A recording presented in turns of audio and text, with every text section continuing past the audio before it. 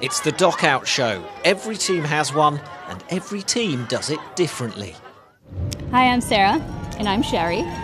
And we coordinate the American Magic Dockout Show, which is when we bring all of our family, friends to the forecourt of our team base and celebrate sailing. It's grown organically around the idea that it's really important to us to have our families here. We've dragged them around the world for sometimes a couple campaigns for some of these families, and it's really important to them to see their parents go out on the water and have the parents see their families here to support them. I'd say Alinghi historically has been well known because of the shows and the events they do.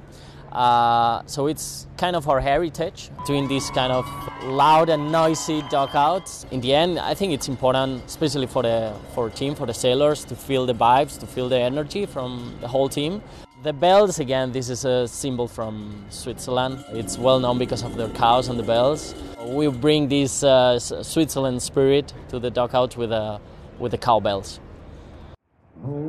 About 20 minutes before we get the craziness going on the forecourt, we raise the flag, and typically, we have some family waiting to get in, and we raise that flag, and it's massive, and it kind of overshadows some of the other flags, I think, which is kind of an American thing to do.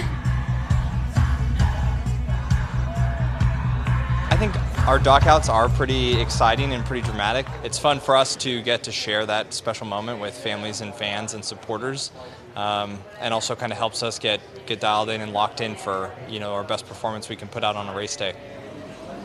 By contrast, the Defenders Emirates Team New Zealand's dockouts have been understated, to say the least.